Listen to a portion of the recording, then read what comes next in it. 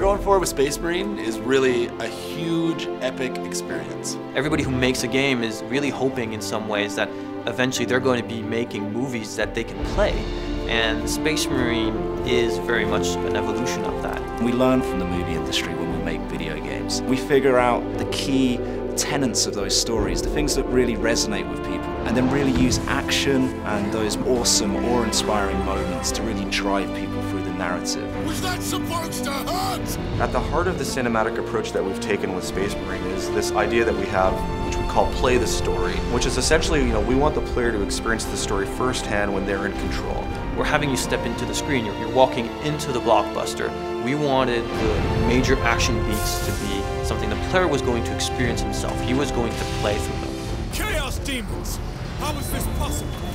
When it comes to sound design, the most important thing for us was to communicate the epic scale of this world, was to make this world come to life. Power source successfully integrated. Sound makes everything come to life. It makes things feel the way they feel. It makes the world feel huge. It makes the bolter powerful and intimidating.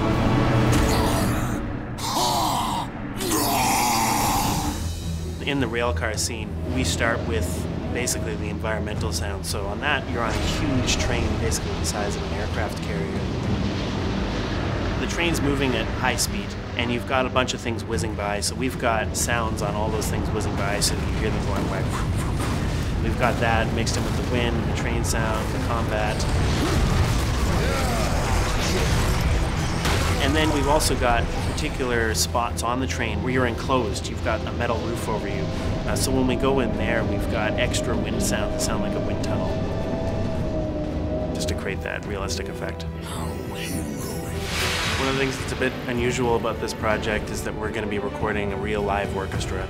You get way more dynamics, you get a much better real sound. The orchestra comes to life when it's a real orchestra, where it can sound static and stale if it's a synth orchestra. Worry not, Captain. I've saved some orcs for you.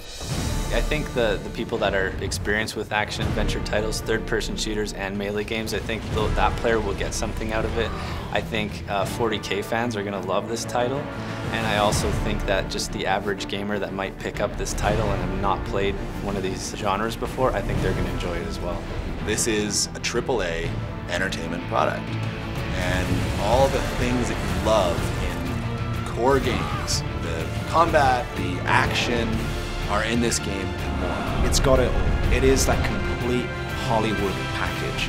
You will have the moments of, pure adrenaline and excitement where you're in the heat of the battle, there's action set pieces, but you're gonna have those moments of drama, of decision making, when all seems lost, when you seem at the darkest moment, and through that you will come through and conquer as a hero. It really is the embodiment of some of the greatest action properties that we've ever seen in an interactive video game experience. Pre-order now at GameStop to get the Emperor's Elite Pack for free. Rated M for mature.